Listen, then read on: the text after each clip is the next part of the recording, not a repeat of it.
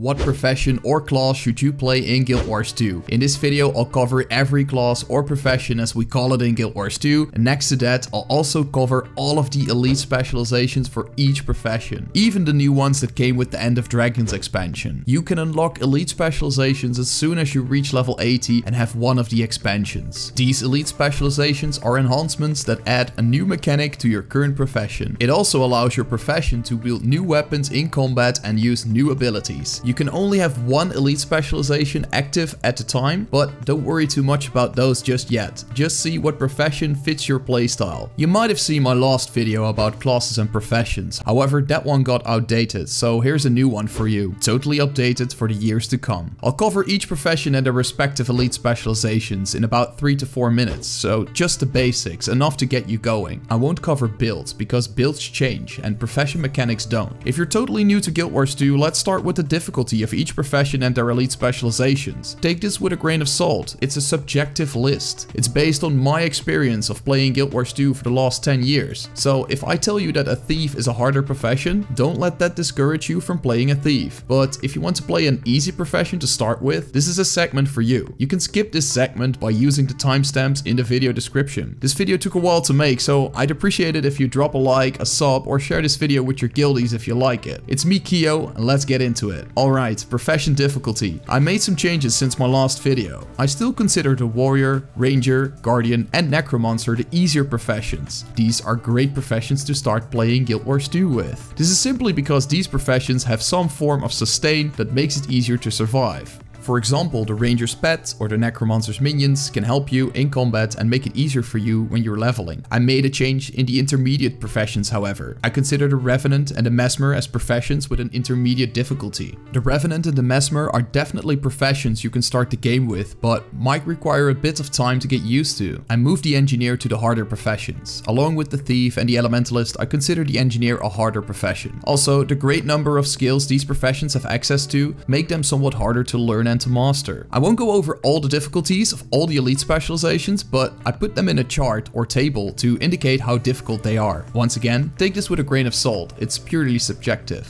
Alright, let's look at our first profession, the warrior. You are probably familiar with the warrior class or profession from other games. The warrior in Guild Wars 2 is a heavy armored profession that is melee focused on dealing melee damage. Adrenaline is the warrior's unique profession mechanic. Whenever a warrior attacks, you build up adrenaline. You can see this adrenaline build up above your skill bar. With this adrenaline, you can unleash a powerful burst attack with the weapon you are currently using. The more adrenaline you have, the more powerful the burst attack will be. The warrior's skills boost their performance in combat. Warriors can also drop banners that increase the damage or health of your allies. This is really helpful whenever you are playing with others. The warrior has a naturally high health pool and has a high defense due to their heavy armor. This makes it easier for a warrior to survive in combat. If you have the Heart of Thorns expansion, a warrior can unlock the Berserker elite specialization. This elite specialization allows for a reckless high damage approach to combat. The Berserker is able to use a new offhand weapon, the torch. The torch is used in combat to inflict damage over time effects to your foes. The new and unique profession mechanic of the Berserker is Berserk. The Berserk ability replaces the warrior's regular burst attack. Once a warrior gathers enough adrenaline to go Berserk, it increases their attack speed and damage. While in Berserk, the warrior's adrenaline builds up much faster, and when the adrenaline bar is full, the warrior can use a primal burst attack. With the Path of Fire expansion, the warrior unlocks the Spellbreaker elite specialization. This elite specialization gives the warrior more abilities to protect and play more defensively. The Spellbreaker is able to use a dagger in either hand. This allows for a more fast-paced melee-focused approach to combat. Once you use the Spellbreaker elite specialization, it gains the Full Counter ability. The Full Counter ability lets you block incoming attacks. Whenever an enemy strikes you while you're channeling Full Counter, the attack will retaliate against them. The End of Dragons expansion lets the warrior unlock the Bladesworn elite specialization. This elite specialization lets the warrior perform stronger burst attacks at the cost of speed. The Bladesworn lets you use an offhand pistol. This pistol allows for fast attacks in between your regular attacks. The Bladesworn elite specialization also replaces the warrior's adrenaline for flow and gives access to the gun saber. Whenever a Bladesworn enters combat, it will generate flow. Once a warrior gains more flow, it can be used to activate the Dragon Trigger. The Dragon Trigger converts flow into charges, and these are used to perform a slow but devastating attack. And next to that, the Bladesworn can activate the Gun Saber, which gives the warrior 5 extra skills for great AoE damage. That's the warrior and its elite specializations in a nutshell. Got a question? Drop a comment. I always answer them. Let's move on to the Guardian profession. The Guardian is another heavy armored profession that uses holy and light skills to damage foes or heal allies. You can compare a Guardian to Paladin-like classes in other games. The Guardian's unique profession mechanics are virtues. Virtues give a Guardian passive bonuses over time, but Guardians can also activate their virtues for an instant effect. The first virtue, Virtue of Justice, burns foes every few attacks. Activate this virtue to inflict burning on your next attack. The second virtue, Virtue of Resolve, passively regenerates your health. You can activate it to heal yourself and allies instantly. Your third and last virtue, Virtue of Courage, gives you an Aegis periodically that blocks incoming attacks. Activate the virtue to instantly grant Aegis to you and your allies. Activating the virtues puts them on a cooldown. When this happens, you can't benefit from the virtue's passive effects as long as they are on cooldown. Guardians can do a lot of damage, while they also have a lot of skills to protect themselves and allies with. Therefore, the Guardian is a great profession to start playing Guild Wars 2 with. Whenever a Guardian unlocks an elite specialization, their virtue's active effects change, but their passive effects remain the same. If you have the Heart of Thorns expansion, the Guardian can unlock the Dragon Hunter elite specialization. This elite specialization allows for a more stationary bait and lure type of approach for the Guardian. The Dragon Hunter can use a longbow in combat. This allows for a more long-range playstyle for the melee-focused Guardian. The Guardian's virtues also change when using Dragon Hunter elite specialization. Your first virtue now hurls a burning spear at your foe. This tethers you to your foe and they receive negative effects periodically, and it can also be used as a crowd control ability. Your second virtue now lets you leap to the target area. On impact, you heal allies in the area. Your third virtue still grants Aegis, but also blocks incoming attacks in front of you. However, you are still vulnerable from the sides and from behind. With the Path of Fire expansion, the Guardian can unlock the Firebrand elite specialization. This elite specialization is great if you want to support your allies but also want to damage your foes. The Firebrand can also use an axe in combat, and its virtues' active effects have changed once more. The axe allows the Firebrand to play more stationary and supportive. But don't let that fool you, the axe has great damage over time effects too. Your virtues now open a tome of lore that gives the Firebrand access to new skills. Your first virtue now opens a tome that grants you new skills to damage your foes. The second virtue opens a tome that grants skills to heal you and your allies. The third virtue now opens a tome to protect allies and provide them with boons. The Firebrand is also able to use mantras to heal and support allies or damage foes. These mantras can be used instantly and multiple times before they go on cooldown. The End of Dragons expansion lets the Guardian unlock the Willbender elite specialization. This elite specialization turns the slow, protective Guardian into a fast-moving, self-centered soldier. The Willbender can now use a sword in their offhand. Their new sword skills allow for more fast-paced attacks and more mobility. The Willbender's flames replace your virtue's active effects and leave a trail of flames. Your first virtue now lets you dash towards an enemy, which leaves a trail of damaging flames. Your second virtue now lets you dash in your preferred direction and leaves a trail of damaging flames that can also heal you. Your third virtue lets you shadow step a short distance and leaves a circle of damaging flames. Once you land, you gain a short effect that grants you boons whenever you strike foes. That's the Guardian for you, and let's get going with the Revenant. The Revenant is the only profession in Guild Wars 2 that requires an expansion to play. In order to play it, you either need the Heart of Thorns, Path of Fire,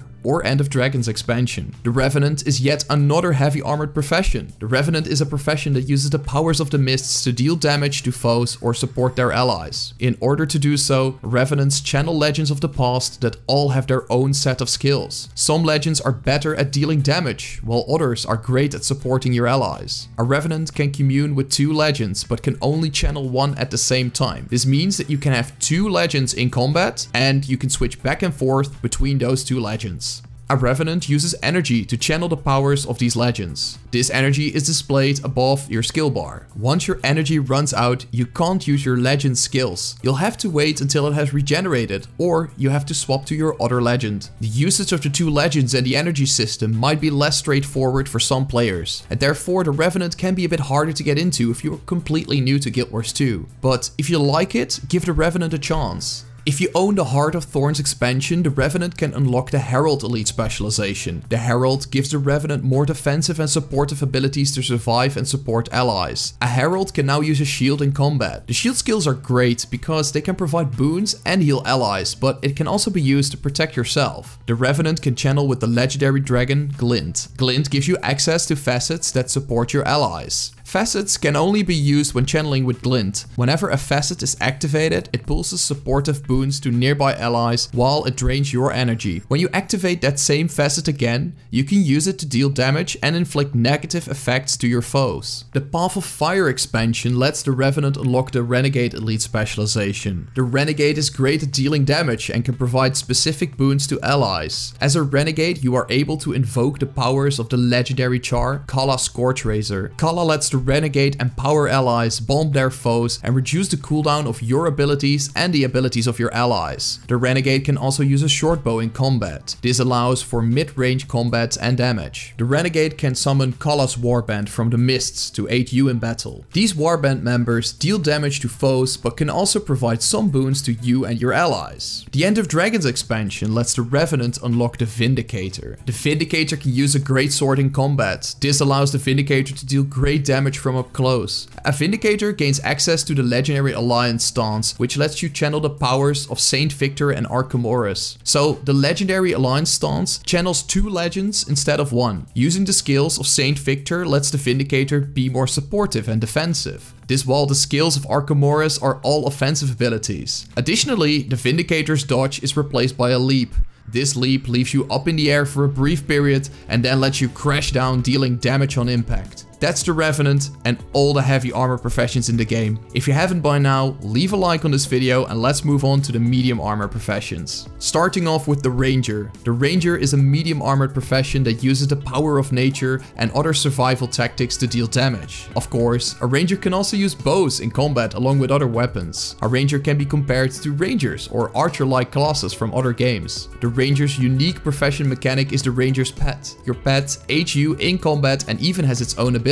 You can have a second pet on standby and switch to another one in combat. A Ranger and their pet fight as one. This means that some of your skills benefit you and your pet. You can tame and collect more pets as you venture through the world. Each pet family has their own ability, so it's smart to use a pet that fits your current playstyle or situation. And because of this, a pet makes the Ranger a great profession to start playing Guild Wars 2 with. Your pet can deal damage, but can also take damage for you. This gives you some more time to adapt to your situation. The Heart of Thorns expansion allows the Ranger to use the Druid Elite Specialization. This Elite Specialization is often used to heal and support allies, but can also deal a good amount of damage. The Druid uses a staff to heal allies and cleanse them from any negative effects. While healing allies with a staff, a Druid gains Astral Force. This Astral Force fills up a bar above your health bar. When this bar is full, you can enter the Celestial Avatar form. The Celestial Avatar form gives the Druid a new array of skills to quickly and effectively heal your allies with. Also, the new glyphs that the Druid gains access to change based on your current state. If you are not in the Celestial Avatar form,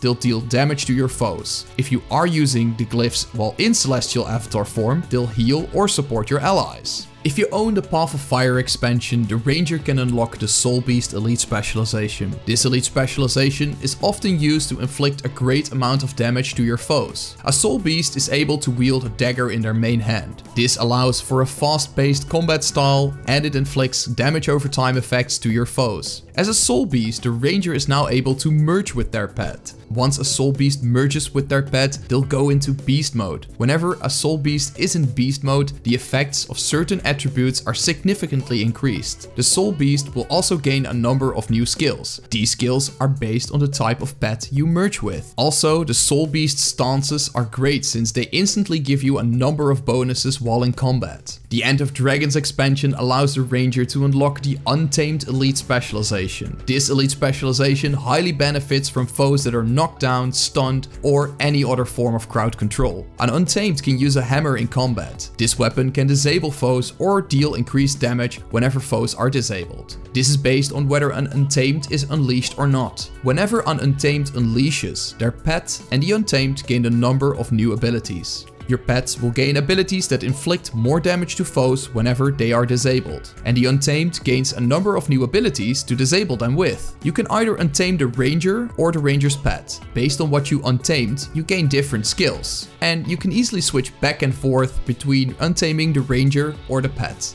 Moving on to the Thief, the next medium armored profession on the list. As the name suggests, the Thief uses techniques to steal from foes and uses tricks to deal damage to foes. A Thief can be compared to rogues or assassins in other games. The Thief has two profession mechanics. A Thief has a steal skill, which you can use to steal items from your foes. Whenever you steal something, you gain an item that you can either consume for boons, or you can use it to deal damage. The effects of steal can be enhanced by selecting specific traits. Another unique mechanic of the Thief is initiative. The Thief is unique since it has no cooldowns on their weapon skills. Instead, a Thief uses initiative to perform skills. Initiative is shown above your skill bar and replenishes every second. Since the Thief has no cooldowns and uses initiative instead, it allows them to attack in rapid succession. Thieves can also pop in and out of stealth to surprise or hide from foes. And next to that, thieves can even shadow step quickly to engage or disengage from your foes. Thieves might be a bit harder to get into for new players. However, if you played roguelike classes before or really dig their playstyle,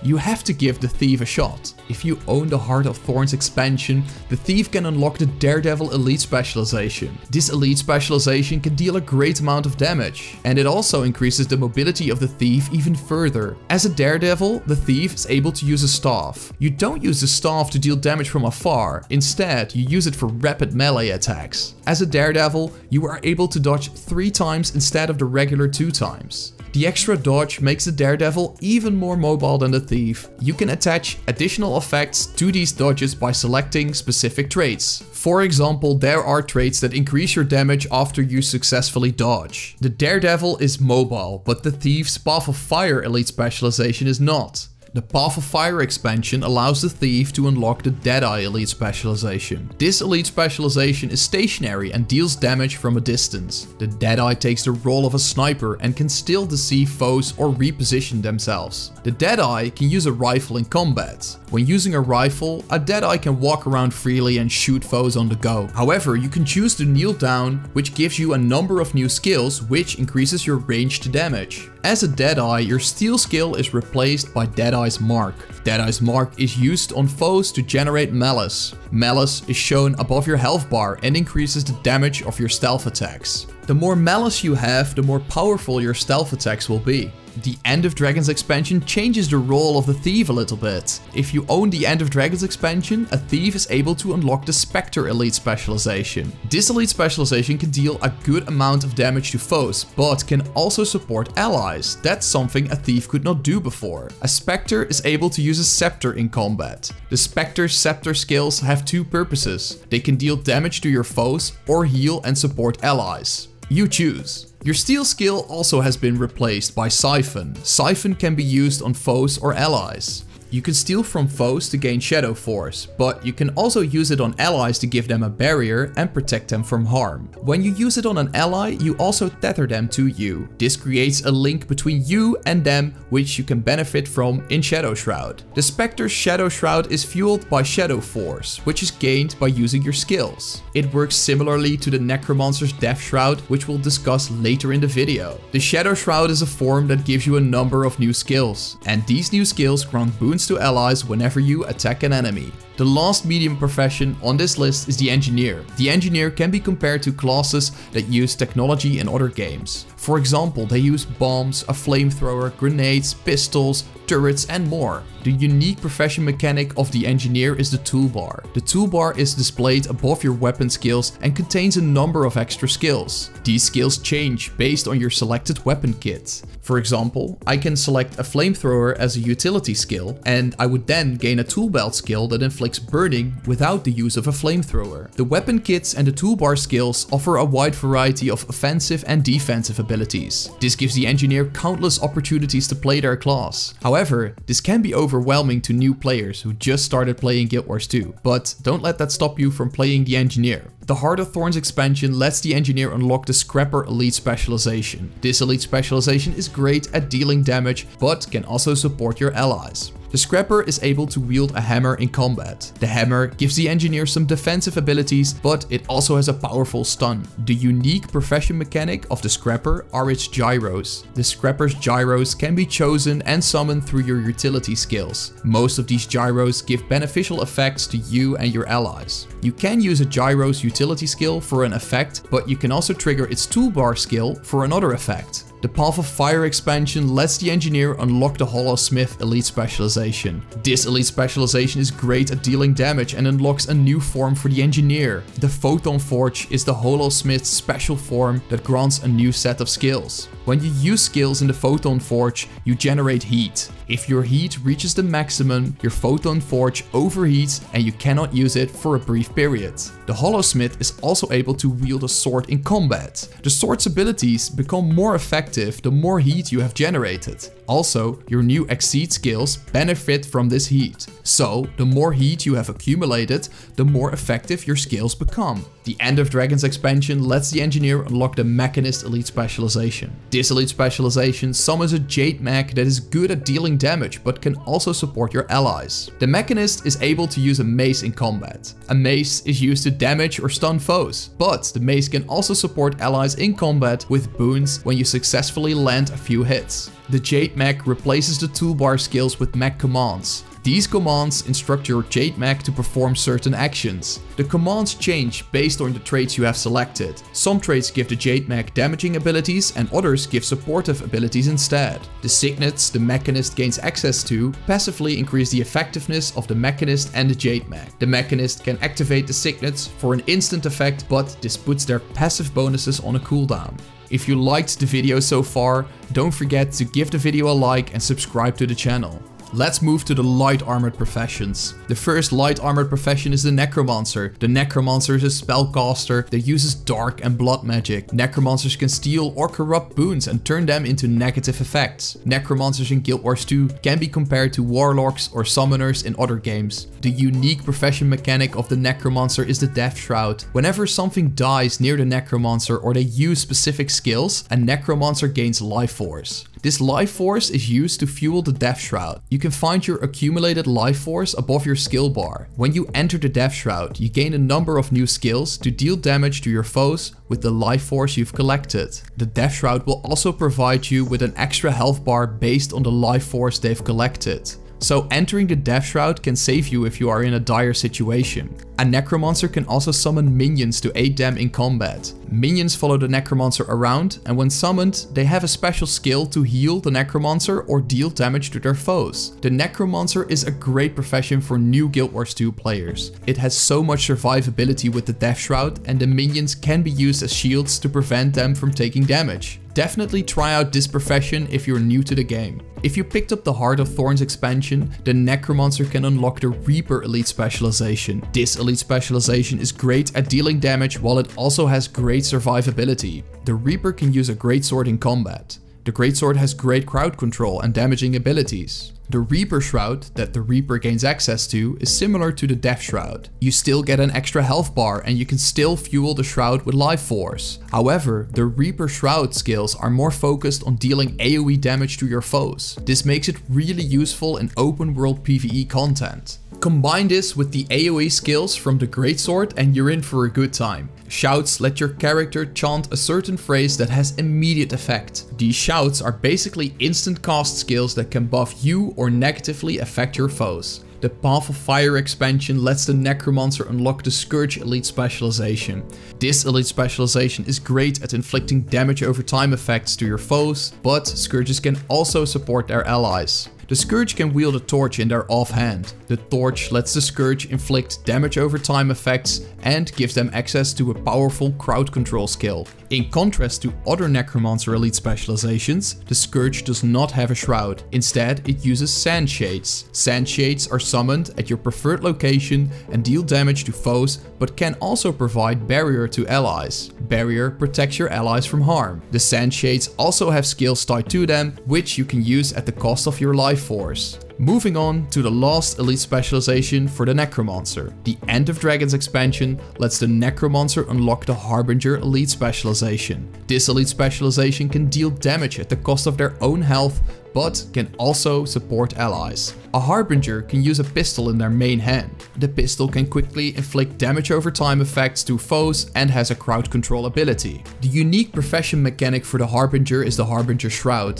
The Harbinger Shroud functions like the other Necromancer Shrouds. However, the Harbinger Shroud gives the Necromancer a number of mobility and damaging skills. But more importantly, while in the Harbinger Shroud, a Harbinger will accumulate Blight over time. Blight is an effect that reduces your maximum health. So, staying in the Harbinger Shroud for a while can make you more vulnerable. However, Blight can also be used to your advantage by selecting specific traits. There are traits that increase your damage or increase your healing the more Blight you have accumulated. The Harbinger can also use elixirs in combat. When you throw them at your foes, it will damage them and inflict a negative effect. When you stand in the impact area of an elixir, you will gain Blight. Depending on your playstyle, you can stand in the impact area of an elixir to accumulate more Blight, or be safe and just throw them from a distance. Let's head on to the next light armor profession on this list, the Elementalist. I've been playing this profession since the release of Guild Wars 2 in 2012, and it's still one of my favorites. The Elementalist uses the power of the elements to deal damage to foes or heal allies. Elementalists share similarities with mages and shamans from other games. The unique profession mechanics of the Elementalists are the elemental attunements. An Elementalist can attune to different elements that change their weapon skills based on the element. Fire gives you heavy damage and burning abilities.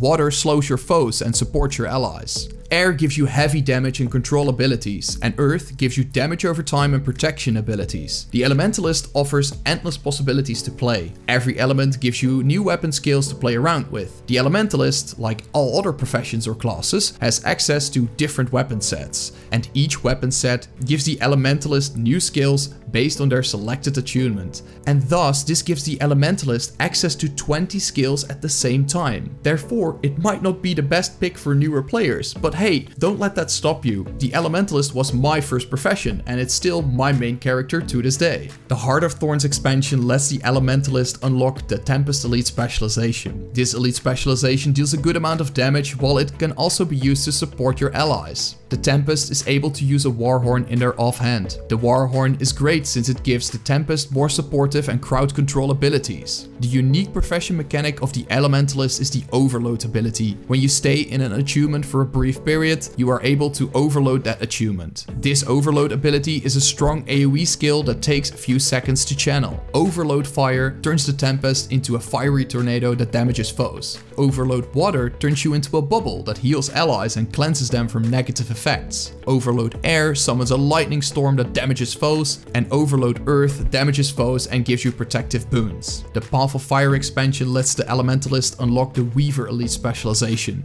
This Elite Specialization can deal a great amount of damage. As a Weaver, you can wield a sword in your main hand. The sword gives the Weaver more damage and mobility skills. The profession mechanic of the Weaver is that you can now attune to 2 elements at the same time. For example, if I tap into Fire attunement and then into Air attunement, you get a new weapon skill. Your weapon skill bar will now have 2 fire skills, 2 air skills, and a new skill in the middle that has attributes of both elements. This new skill is called a dual attack. This Elite Specialization adds even more skills to the Elementalist, and it is therefore hard to master. However, the damage output can be insane, and therefore it can be really satisfying to play the Weaver if you play it right. But keep in mind, it does have a high skill level. Moving on to the last Elite Specialization for the Elementalist. The End of Dragons expansion lets the Elementalist unlock the Catalyst Elite Specialization. The Catalyst can use a hammer in combat. The hammer allows for a more melee focused approach to the Elementalist. The profession mechanic of the Catalyst is the Jade Sphere. You can summon a Jade Sphere to create a combo field and use it to grant boons to your allies. The effect of this Jade Sphere is based on the Catalyst's current attunement. This can be helpful when you are playing with other people. Other players can use skills in your combo field and benefit from it. If you want to know more about combo fields, you might want to check out my combat video. Moving on to the last light armor profession in Guild Wars 2,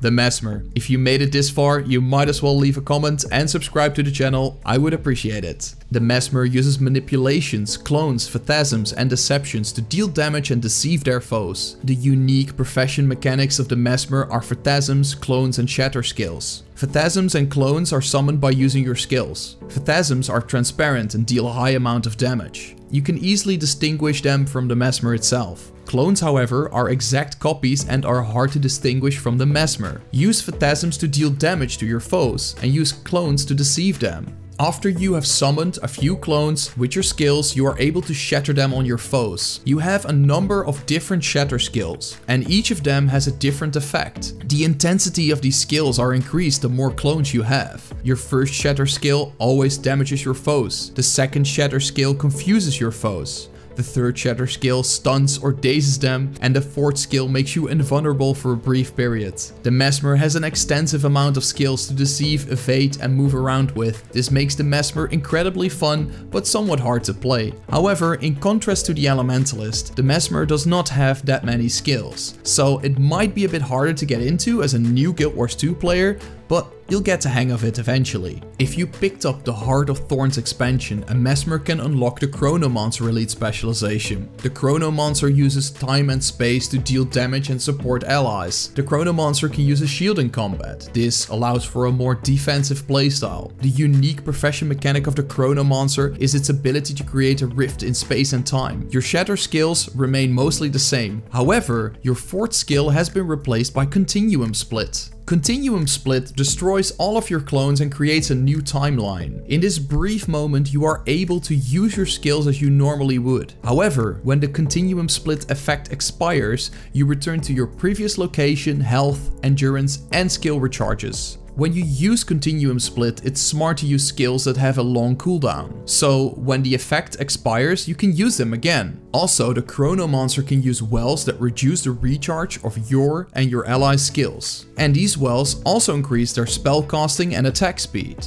A true master of time, if I'd say so. Once you have the Path of Fire expansion, the Mesmer can unlock the Mirage. The Mirage allows for a more deceptive and ambush style of play. As a Mirage, you can wield an axe in combat. The axe skills inflict damage over time effects to your target, but are also used to deceive your target. The unique mechanic of the Mirage is the Mirage Cloak. When a Mesmer uses the Mirage trait line, it loses the ability to dodge. Instead, you will gain a Mirage Cloak when you dodge. You won't move away from your target as dodging normally would, but instead you gain a brief window where the Mirage evades attacks and gains an ambush skill. This is a special skill only the Mirage can use when they use their Mirage Cloak. So a Mirage can evade attacks without moving away from their target. Luckily, the Mirage also gains a number of other utility skills that lets them teleport a short distance. Moving on to the last elite specialization of this video, the Virtuoso. When you own the End of Dragons expansion, a Mesmer can unlock the Virtuoso. The Virtuoso is able to deal a lot of damage quickly. The Virtuoso can also use a dagger in their main hand. This is not a melee weapon, however. The Virtuoso uses the dagger to send blades out to your foes at range. The profession mechanic of the Virtuoso is that it drops the ability to create clones. Instead, the Virtuoso summons blades when they're using their skills or attacking. Even outside of combat, the Virtuoso can generate blades. These blades float above the Virtuoso and they can fire them at their foes. The Virtuoso's shatter skills have also changed, but their effect remains somewhat the same. The first skill still inflicts damage, the second one still inflicts negative effects, the third one still stuns, and the last one still protects. A big advantage of the blades over clones is that the blades remain after combat. Clones disappear when you defeat an enemy. You have to resummon them when you enter combat. Blades, however, stay, and you can use them when you re-enter combat. And there, that's all the professions and all their elite specializations in Guild Wars 2. This video took a long time to create, so I'd appreciate it if you drop a like, share the video with your guildies, or leave a comment. And subscribe to the channel, of course. If you have any questions, just leave them in the comments, I always answer. Thanks for watching, check out my other videos, and I'll see you guys in the next one. Peace!